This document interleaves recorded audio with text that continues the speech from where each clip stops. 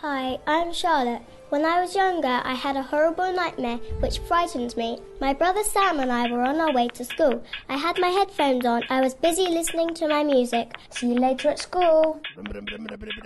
I came to a crossing and the lollipop man said, "You will have an accident if you don't take off your headphones."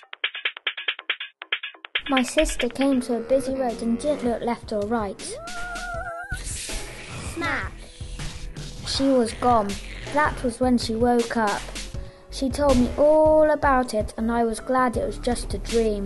Now we always remember to follow the green cross code when we cross the road. First we stop, then we look, and we listen, and we live.